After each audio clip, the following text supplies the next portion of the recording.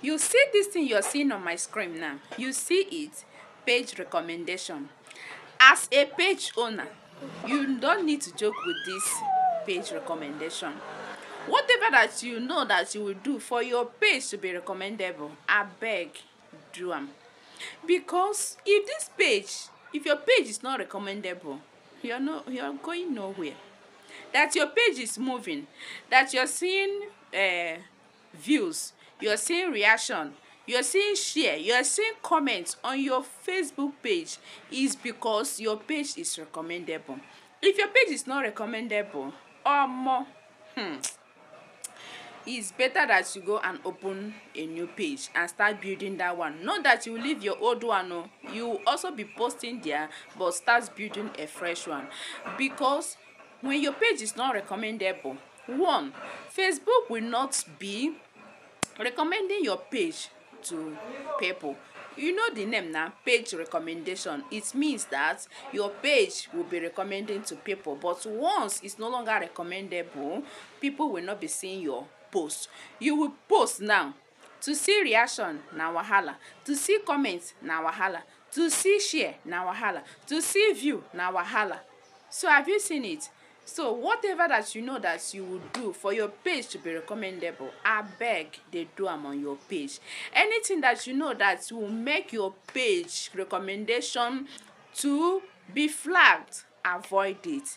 At times, you might be posting your own video and they will also flag it. Once you see any flag video on your page recommendation, go and delete it immediately. Very, very important.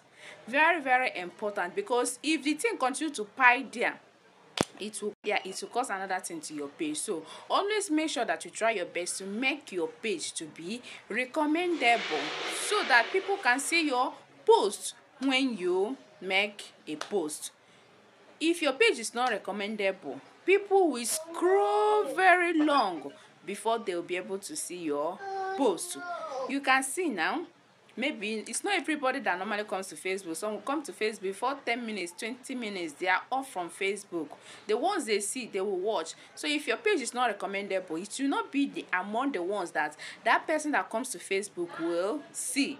You understand? So that's why it's important. As a page owner, make sure that you try your best to make your page recommendation to be recommendable, so that your page will be moving. Even if you're not getting enough engagement on your page for now, but at least as far as it's recommendable, it will be going. At least you'll be seeing small reactions, small like views, and till the day algorithm will locate you and your video will go viral, or your post will go viral. Okay, so guys, I said let me chip in this thing so that we will know how to continue to keep our page to be recommendable. Very, very important. Okay, like a video I dropped 2 days ago about how I was able to resolve my growth at risk.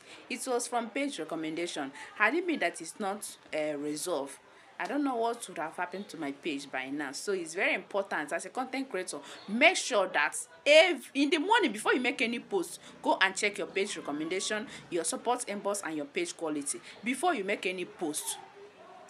And anytime you want to make any post, make sure that you go and check it. And when you make a post, after like 30 minutes, go and check it again. Very, very important. Okay, so that if you have any flag video, you can rectify it immediately. That one that happened to my page, I didn't that I didn't see it early. I don't know what could have happened to my page by now. So it's very important. Always check your page recommendation, your support inbox, your page quality, and make sure that you post things that will not go against community standards, so that your page will continue to be recommendable. Thank you guys for watching. Don't forget to share this video, like and comment. I love you all. Bye. See you on my next video.